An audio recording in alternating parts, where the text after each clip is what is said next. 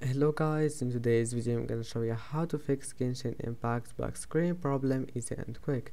If you want to fix it, all you need to do first just right click here and click task manager. Now go to details and then scroll down until you find Genshin Impact, and let's say that this is Genshin Impact. Now click on it, right click set priority and make it high and change priority, and that's it.